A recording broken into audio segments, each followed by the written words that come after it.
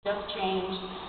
But the fifth component, which is the glue that often ties all of the other factors together, is a sense of humor. We're in a serious, sometimes frightening and impersonal world. We post updates to 400 friends on our Facebook wall, and we still feel disconnected. Ultimately, the ability to look at ourselves and have enough presence to find that which is truly funny is essential. It allows us to connect and relate. As I said, I've worked in a field that's both humbling and uplifting. Our caregiving staff deals at times with tragic and heroic circumstances in which the human spirit can triumph.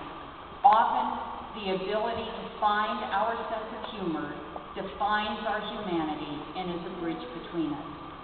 A sense of humor will not solve the challenges that you face.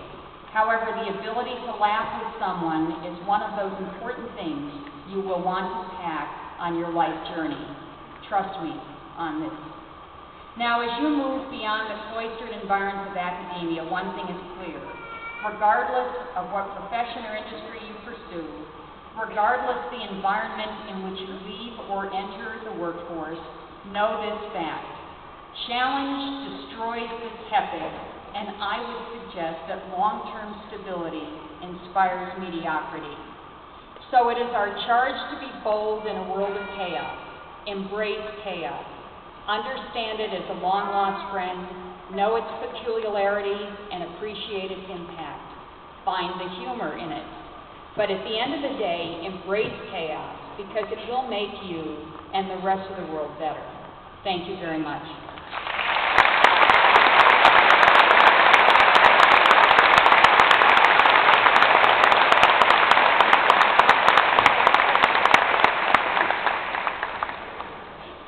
Thank you, Marna. It's now my privilege to introduce Dr. Hans Bergman, Dean of the